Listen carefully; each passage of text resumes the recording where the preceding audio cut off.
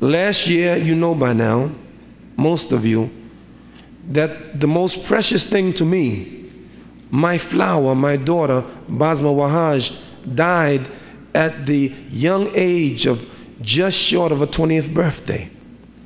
She had been married 1 year and she had given birth a week before, healthy all of her life.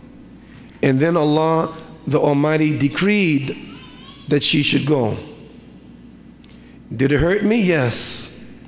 The greatest gift to me, that daughter, a good Muslim. Many of you young sisters know her, or some of you know her, a good Muslim.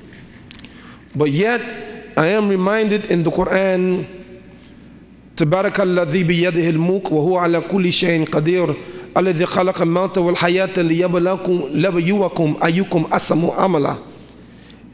Glory be to him in whose hands is the dominions of the heavens and the earth, and he, Allah, created death and life to test you, who's best in conduct.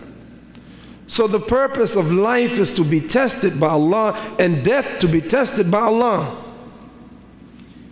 You, if you live long enough, will lose a loved one. Your mother, your father, your grandmother, your grandfather, your uncle, your husband, your wife, your children, all of you will be tested by death. After all, 50 million people a year. It's inevitable.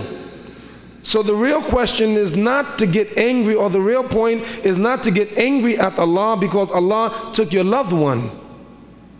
Recognize, وَمَا كَانَ لِنَفْسٍ أَن تَمُوتَ إِلَّا بِإِذْنِ اللَّهِ كِتَابٍ مُؤَجَّلًا. No soul can die except by the permission of Allah. It's already written in a book. I have nothing to do with that.